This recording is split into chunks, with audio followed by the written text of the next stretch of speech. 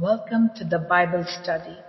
This week we are on lesson 2, Slaying the Giant of Discouragement. It is based on the Book of Nehemiah, chapter 4. We learn how to recognize and respond to discouragement. The prefix dis suggests that discouragement is the absence of courage. To be discouraged means not to approach life with courage, to lose sight of the victory that is ours. Looking at life from God's perspective helps to regain our courage for living. The Bible is filled with stories about real people facing real challenges, people like you and me. Thankfully, God directed the writing down of stories that we can relate to right where we live. Stories like Nehemiah give us hope that while discouragement may come our way, we do not have to live with it. We can learn to overcome the giant of discouragement. Here's the setting for what the Bible tells us of the life of Nehemiah. He was a royal cupbearer who was appointed governor of Jerusalem to oversee the restoration of the great city and especially of its walls. 70 years earlier, Israel had been conquered by Babylon and taken into captivity.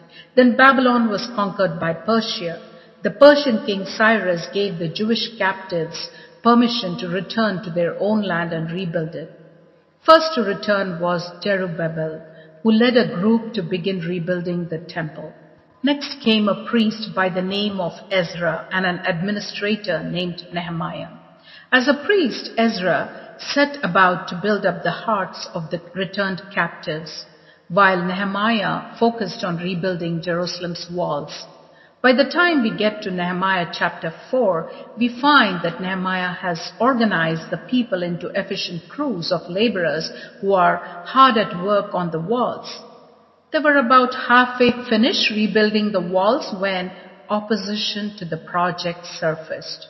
Two leaders in particular, Sanballat the Horonite and Tobiah the Ammonite, people who had exercised some control in the land in the Israelites' absence, rose up against Nehemiah and his project. They did everything in their power to discourage Nehemiah, to cause him to abandon his task. They didn't want the Israelites to be re-established in the land and regain their former power and glory. Anytime you're halfway through a project, you are a prime candidate for discouragement. You're tired from what you have done and wondering if the end is actually attainable. When the people began to hear Tobiah and Sanballat's words and warnings directed towards Nehemiah, they began to grow discouraged as well. What was Nehemiah to do? How did he defeat discouragement in his own life and keep hundreds and hundreds of his fellow Israelites from throwing up their hands in despair as well? The lessons we learn from the life of Nehemiah will keep us from giving in to the giant of discouragement. By the end of this lesson, we will learn from Nehemiah how to guard our own heart and mind. We will learn how to stay encouraged. Firstly, we need to recognize discouragement. Recognizing what makes us vulnerable to discouragement is the best way to keep it at a distance. Discouragement factor number 1 is fatigue. In verse 10 of Nehemiah chapter 4, we learn that the strength of the laborers was failing because we know the wall was finished in 52 days. Nehemiah chapter 6 verse 15. They must have been working non-stop for nearly a month when the opposition surfaced. 25 or 30 days of hard work with little rest would have left the entire workforce fatigued. Someone has said that fatigue makes cowards of us all. The author, Pastor Jeremiah, says he has seen it happen to him. Perhaps you have as well, just as I have. We are absolutely more vulnerable to discouragement when we are tired. He says he had to acknowledge that as he's gotten older, that he simply can't push himself as hard as he once could. And when he tries to, he quickly becomes unproductive. He's recognized that his basic personality type to do more, accomplish more, is probably not going to change at this point, but what he's learned to change is the way he works when he's working. He still works hard, as we all should, but he's learned to take time to rest and recuperate. Instead of those breaks keeping him from accomplishing work, they actually enable him to do more in the long run. It's a matter of living life like a marathon instead of a sprint.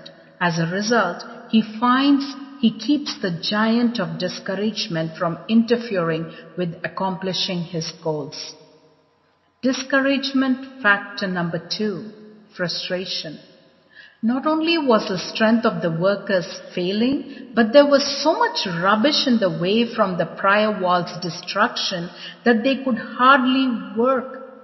You can imagine the scene, huge piles of stone blocks piled everywhere, from when the Babylonians had knocked down the walls to capture the city. Sometimes laying the foundation for a project can be the most frustrating part. While it's perhaps the most important part, it's not nearly as much fun to clear the site and get ready to build as it is to see the walls rising. Moving the mountains of debris could easily have produced mountains of frustration. There are 3 ways to live life: live out, wear out, or burn out. While I hope to live out, as you probably do too, some people think burning out is more spiritual, but it is not. People get burnt out because they work hard without focus, purpose, or accomplishment.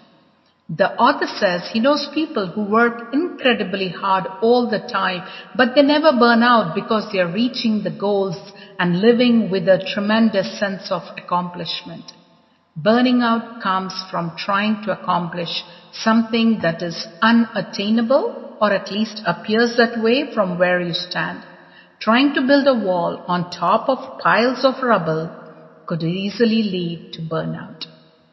Burnout could be synonymous with frustration, and frustration is an early warning sign for the onset of discouragement.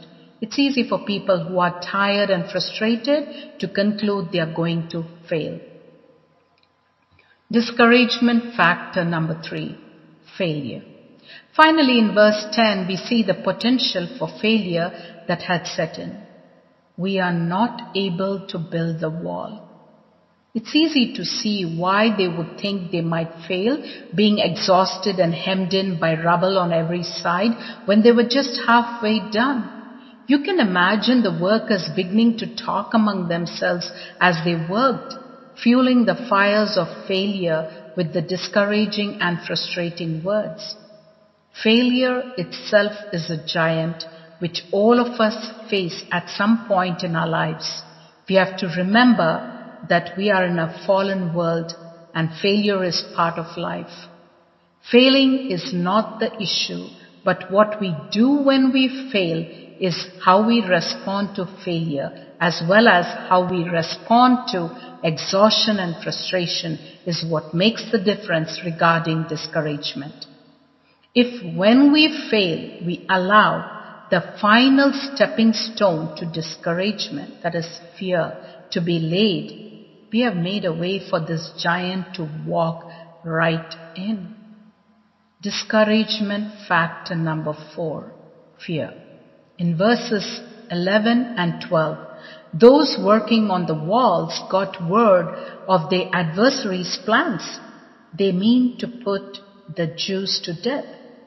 Those who opposed the rebuilding of the walls were coming in among the Israelites and whispering in their ears, "We are going to get you." We shouldn't be surprised at that sort of tactic resulting in fear. Relentless criticism from one's enemies can begin to take its toll over time. Occasionally, the author receives a critical letter from someone who has heard him speak or read something he's written. It seems that those letters arrive at the most inappropriate time. You may be struggling already and you open the mail and discover someone is out to get you. Not literally, but with words. And you start believing the criticism, wondering if you ought even to continue the work you're trying to accomplish. Criticism, that is threats in Nehemiah's case, can lead to fear, and fear can definitely lead to discouragement. So how do we respond when we are tired, frustrated, on the verge of failure, and fearful about the future? How do we keep from getting stuck in the slough of discouragement? How do we respond to discouragement? Let's follow the order of events in Nehemiah chapter 4 to see how Nehemiah handled the pending possibility of serious discouragement. Cry out to God. The first thing he did, which is often the last thing we do, was to cry out to God. How often we find ourselves saying we have nothing left to do but pray. Instead of ending up praying, we ought to begin by praying. The first place to begin when discouragement sets in is in prayer and to ask God to intervene in the issue at hand. The author says, often when he's on the verge of discouragement, he will sit down at his computer or with his journal and write out his thoughts to the Lord as a prayer. Writing out his concerns helps identify and crystallize the issues, helps him to focus and prioritize what has become a swirl of conflicting thoughts and feelings. But in the process of writing, he's also crying out to God the Lord. That is always the place to begin. Next, he turns to the Psalms of the Old Testament and encourages us to do as well. We can think of the Psalms as the journal entries of David and the other psalmists. We get to peek into their journals and read the most intimate thoughts when they were going through times of discouragement. They become our mentors, our teachers in learning how to cry out to God when we are discouraged. Continue the work God has given you to do. Next, in verse 6, we find that they kept working in spite of the looming opposition. It is so easy to throw in the towel when we get discouraged. We want to rid ourselves of what we think is causing the frustration, discouragement. Ironically, by giving up, we separate ourselves from the one thing that can help us overcome discouragement, achieving what we set out to do. When discouraging and accusing words come against Nehemiah, he continued doing exactly what he was doing before the attack started. He didn't let the opposition keep him from accomplishing what he set out to do. On one occasion, Nehemiah's enemies tried to entice Nehemiah to come down off the wall and meet with him in conference. I love Nehemiah's response. He replied to his enemies that he wasn't about to leave the great work he was doing and waste time meeting with them. What was he saying? He was sending a message of commitment and determination to finish what he knew God had called him to do. The author says, the longer he lives, the more he realizes that when he feels least like doing something, that is the time he most needs to do it. Whether it's praying, exercising, resting, reading the Bible, whatever it is, there will always be times when we won't feel encouraged about the prospects of that activity being beneficial. But it will be, and we need to do it most at the time we feel least like doing it. Concentrate on the big picture. Nehemiah rallies the workers to continue their work in light of a bigger picture. They weren't just stacking blocks, nor were they just building a little section of a wall. Rather, they were building a huge wall that would enclose the city of Jerusalem and protect them and their families from those seeking to do them harm. Sometimes working in our little corner of the kingdom, it's easy to get discouraged. We wonder if what we are doing is making any difference or whether it's worth the trouble to continue on. Nehemiah's workers were in danger of isolation, not being able to see around the pile of rubble between them and the next group of workers further down the line. So Nehemiah positions the workers so they could see better, could keep in touch with one another, and could remain encouraged in the work. Discouragement often comes when we lose sight of the big picture. We need to stay connected to a larger community of faith so we don't lose heart. Leith Anderson, in his 1999 book, Leadership That Works, helps Christian leaders in the same way. He cites pages after pages of highly encouraging facts and statistics about the progress of the gospel around the world and in America. Many people don't realize that at this point, more people attended church in America each week than attended major sporting events in a year. They also don't realize that there were nearly twice as many people in their 20s in church each Sunday than in their 70s. Numbers may be different now, but the church is still making an impact today that encourages us to stay focused on the big picture. Claim the encouragement of God's promise. In verse 14, Nehemiah challenges the people to not be afraid of their enemies. Remember the Lord, great and awesome. The promises of God are the bedrock of our faith.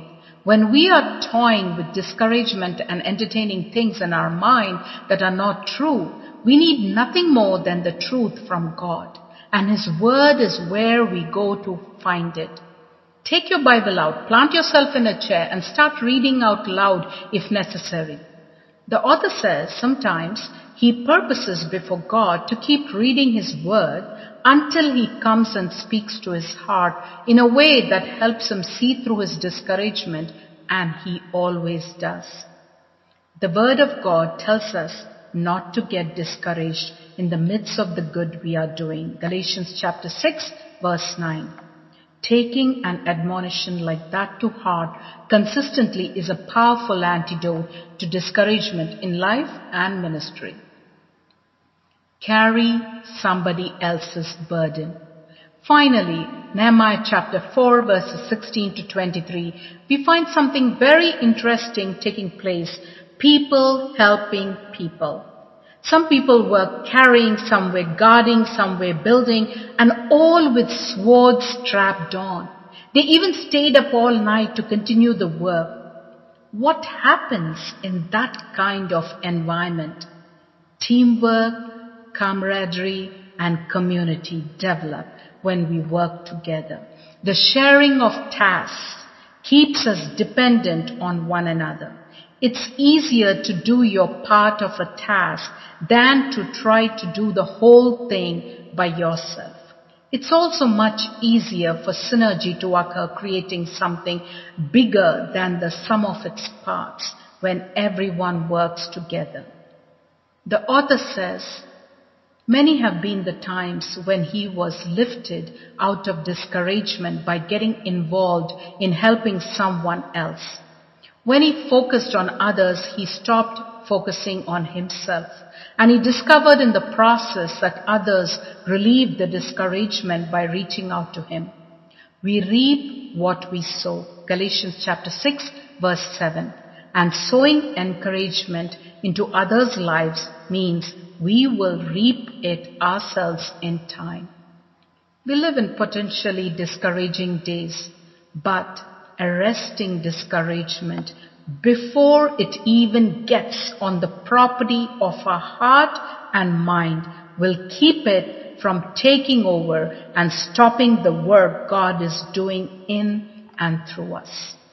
Grace and peace to all under the influence of my voice. I pray that you may prosper in all things and be in health as you prosper in His word. Shalom.